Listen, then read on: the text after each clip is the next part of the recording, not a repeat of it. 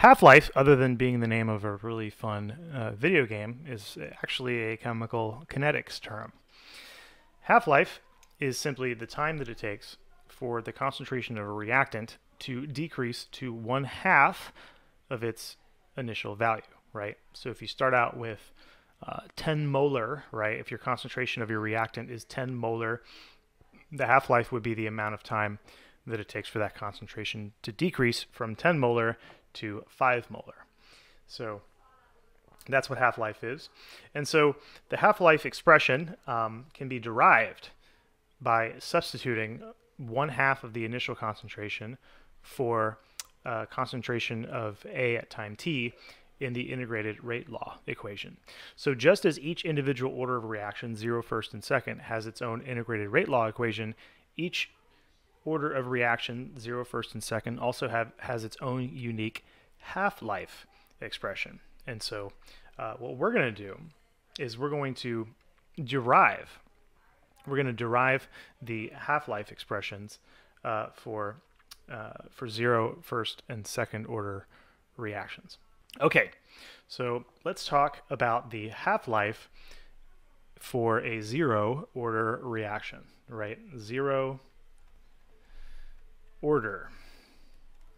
So recall that the integrated rate law equation for 0 order is concentration of A at time t is equal to minus kT plus the initial reactant concentration, right? Now, just a second ago, I said that wherever you see concentration of A at time t, you can substitute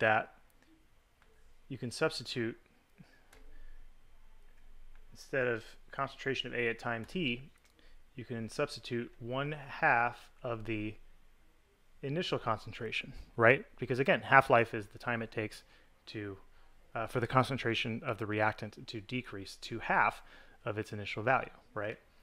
And so at this point, in order to get the half-life or the expression for half-life, all we have to do is simply solve for t, right?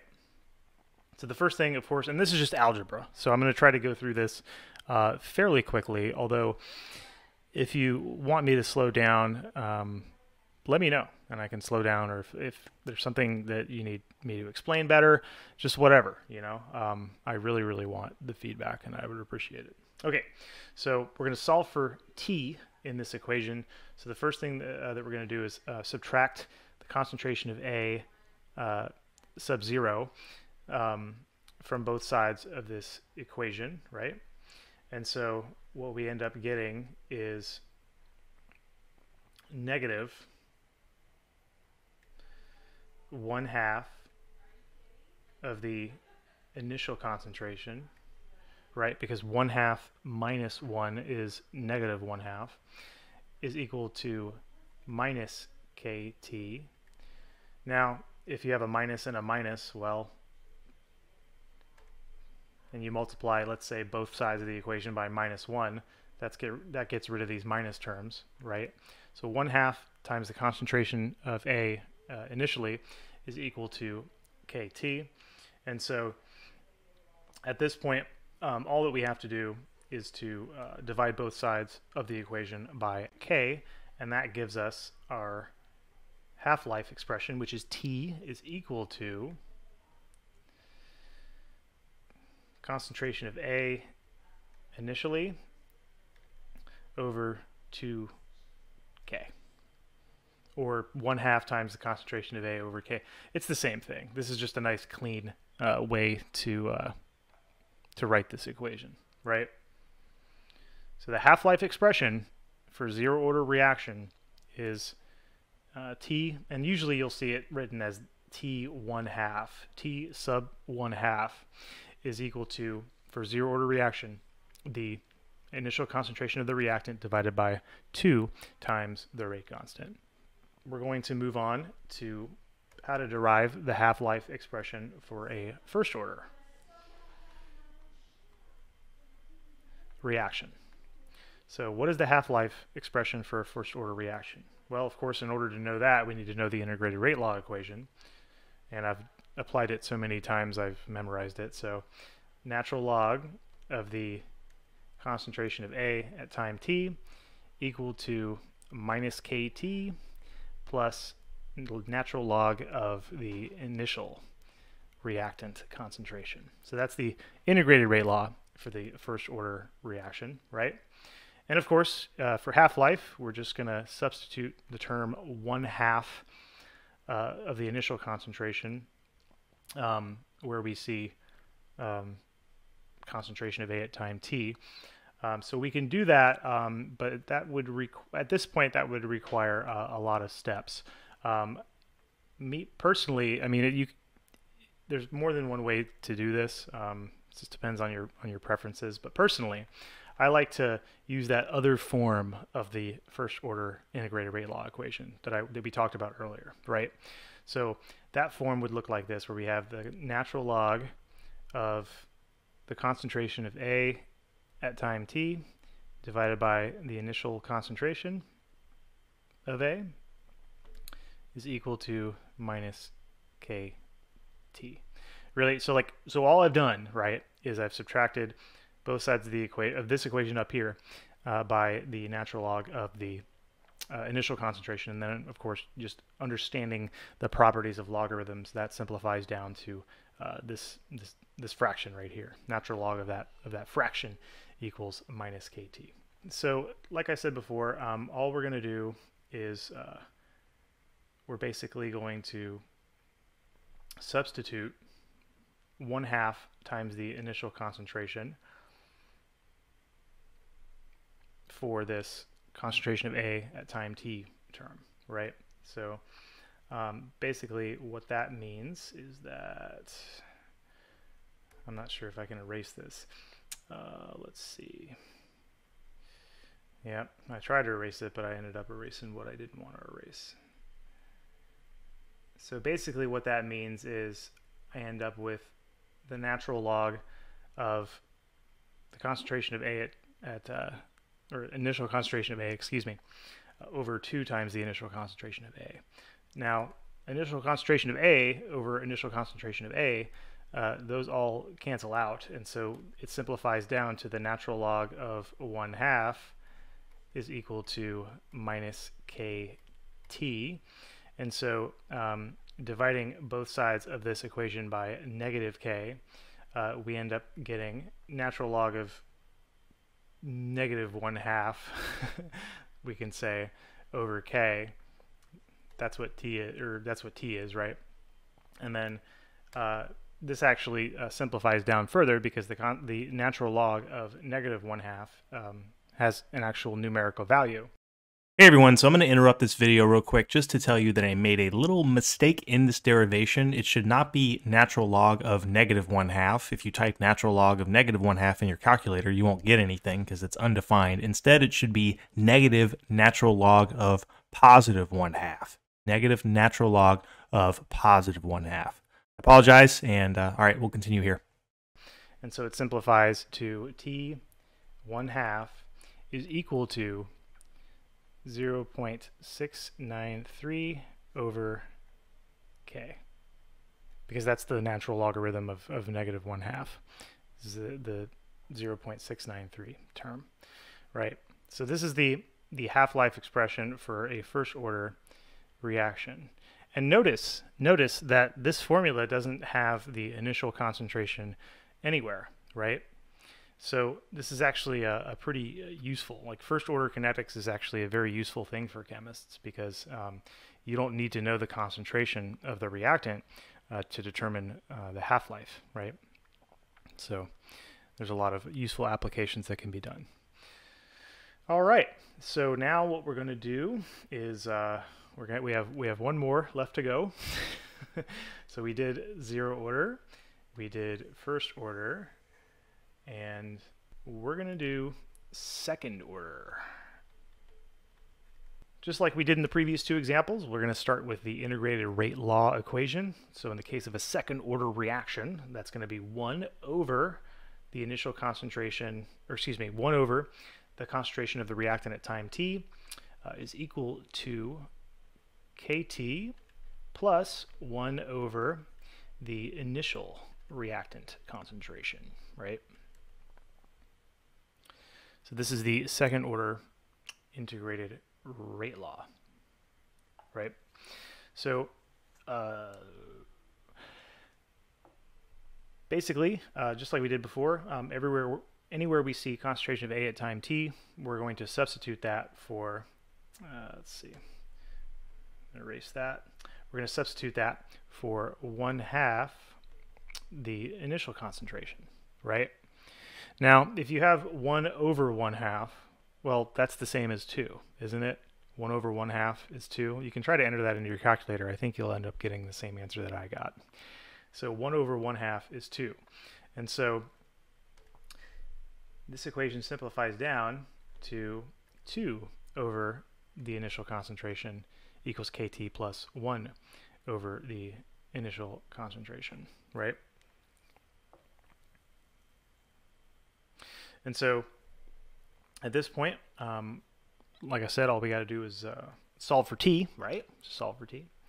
And so first what we're going to do is we're going to subtract both sides of this equation by 1 over concentration of A, right? So we get 2 over concentration of A initially minus 1 over concentration of A initially equals KT. So if we carry out the subtraction, we're going to have 1 over concentration of A initially equals KT. And so all we have to do at this point is divide both sides by K, and we're going to get T1/2 is equal to, for a second order reaction, 1 over K times the initial concentration of A, right?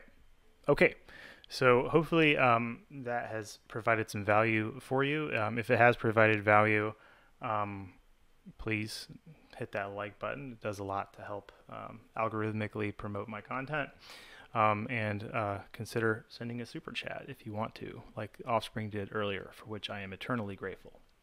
So I'm going to go back to the PowerPoint,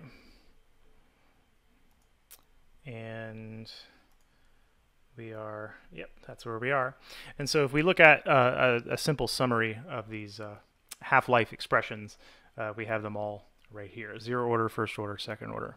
So like I said, you could memorize these 3, but if you know the integrated rate law equations, then it's really not necessary to memorize these 3. I mean, maybe you would be more comfortable memorizing them so that maybe you can get the answer on your exam faster than if you had to derive them. That's a personal judgment call that you're going to have to make as a student. But personally, I don't like memorizing things. If I can avoid, anytime I can avoid memorizing something, I'm going to avoid memorizing something. So I prefer to derive these equations rather than memorize them. So okay, so let's see. Okay, so we got a problem here. It says that we have a 0 order decomposition of chemical X. That is a Powerpuff Girls reference. I'm showing my age at this point. I'm not sure if anybody in here knows about or remembers the show Powerpuff Girls. Anyway, 0 order decomposition of chemical X with a rate constant of 0.0081 molar per second began with an initial concentration of 7.4 molar. What is the half-life of this reaction? So of course I encourage you to get some paper out or whatever you have and sort of follow along and do this problem for yourself. See if you can do it on your own. See if you can do it on your own. I will show you how to do it, but obviously the goal is for you to be self-sufficient and able to crush your chemistry homework, crush your chemistry exam. Okay, so if you just give me a second here, go into the whiteboard. There it is. Okay, so let's just highlight the relevant, important pieces of this problem, the given information that's going to help us. So we know it's 0 order, Okay, so that's good. We know that the rate constant is 0.0081 molar per second, and we know that our initial concentration is 7.4 molar, right? So with just these three pieces of information, we are going to calculate the half-life, right? Now, remember, like I said before, every order of reaction, 0, first, second order, each has its own unique half-life expression. So for the 0 order problem, we're going to use the 0 order half-life expression. And so if you recall, we said that the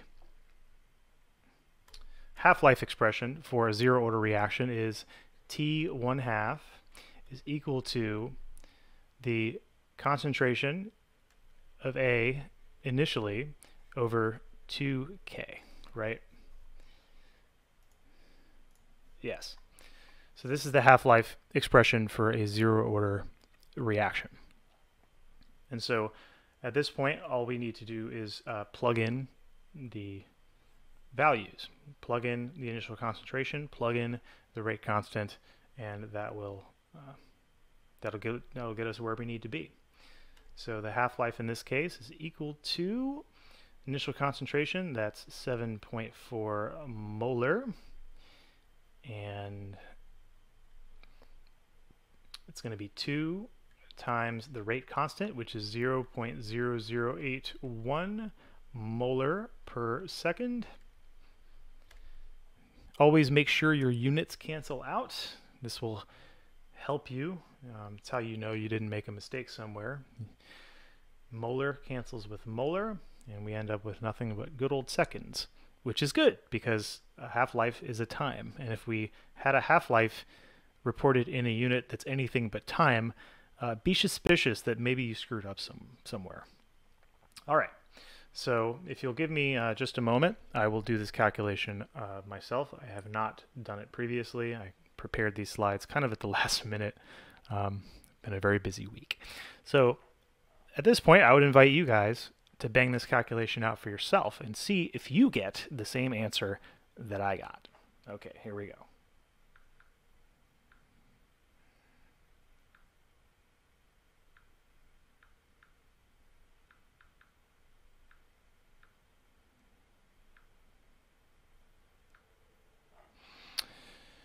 Okay, so the answer that I got, should I say it? I don't know. I don't want to use red. Should I say the answer that I got? I got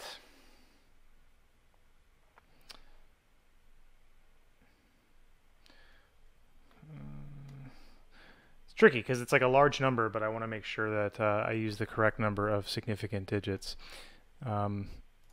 You might think that's unimportant, and perhaps it is unimportant for understanding kinetics, but I mean, if it's not too much effort to do something right, it's like you might as well just, or too much additional effort to do something right, you might as well do something right.